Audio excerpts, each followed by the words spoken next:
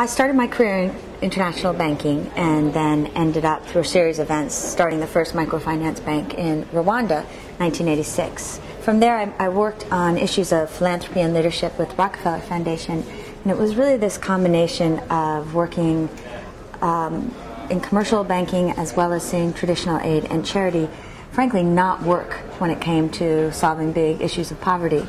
That in 2001 thought there had to be a better way, this third road, if you will. At the center of this was the idea of what we call patient capital, that we could raise charitable money, but rather than give it away as handouts, invest in entrepreneurs who saw the poor as people who wanted to solve their own problems, recognizing that if they were working in areas like healthcare, water, housing, energy, where governments had failed, that they were essentially creating markets where people had never gotten the things that they needed before. And so what Acumen does is raise the charitable money, invest in entrepreneurs and companies that serve the poor with basic services, leave the money for a long time, provide a lot of management support, and help them really grow, ideally as models for ways the world can solve some of its most pressing problems. We've invested about $70 million in 65 companies.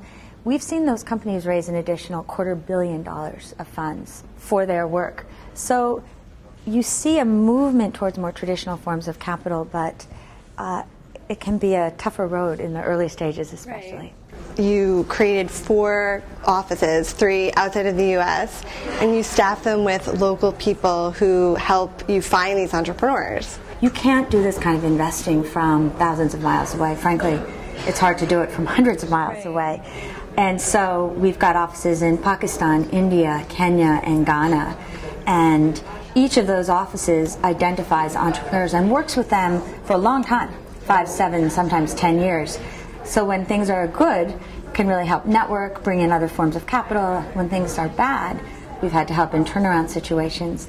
But it makes all the difference. So what's the environment like for those entrepreneurs in Pakistan and East Africa? If you didn't exist, where would they be getting capital and how would they be growing their businesses? Well, first, what the environment is like is just incredibly tough. There's this real dearth of access to credit, to investment, early stage. And often banks certainly don't want to lend money. They look for 200% collateral. And they're not going to go early stage for the most part. And investors want larger deals because it takes so much time and such high risk to do these early deals. So there really aren't a lot of options in early stage innovation, which ironically is really what the world needs now. So social entrepreneurship is a really hot topic right now. It's a really hot field, but there's still a lot of debate about what actually works. And I know that you've, for Acumen's whole existence, been very focused on measuring impact. So what can you measure, and what in a perfect world in the future would you ideally like to be measuring? As simple as it sounds, we measure the outputs that a company might create. So how much water is being sold every day, 100,000 liters a day in Forbes outside of Lahore. How many drip irrigation sets have been sold to smallholder farmers? How many jobs have been created? Is income coming into this community, including through add-on investments? What is much more difficult to measure, and what I'd love to see in the future, is answers to some of the so what questions.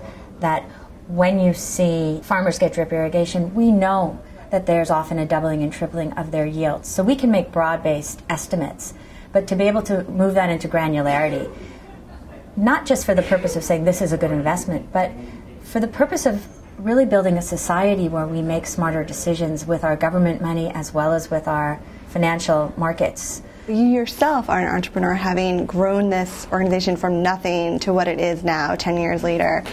Over these 10 years, what do you know now as an entrepreneur that you didn't know previously? I know we could talk about that for hours, but what are some of the things that come to mind? I think you know at the beginning how important trust is to building any kind of institution. So much of the work that Acumen Fund has done around the world has been done through a mix of people who are paid on the team and consultants who give their time pro bono, organizations that work with us, these kinds of partnerships that need a very different kind of flexibility as a manager and as an entrepreneur. So I would say one is really learning how to navigate many different kinds of sectors, individuals, for-profit, non-profit, to work on solving a common issue. and that's probably one of the most important leadership skills that we need. Two, which we talked about before, is that local institutions really matter. And in building those institutions, it goes back again to trust. How do you create enough trust between the local institution, and then the institutions across? And third, that for our work, that when it comes to solving problems of poverty, I would say at the beginning that we were probably a little too optimistic that business could be enough. That business solutions, while they're critical, are not enough. And that if you're looking in critical areas like water and healthcare, we learn where the markets work, and we learn the market's limitations as well.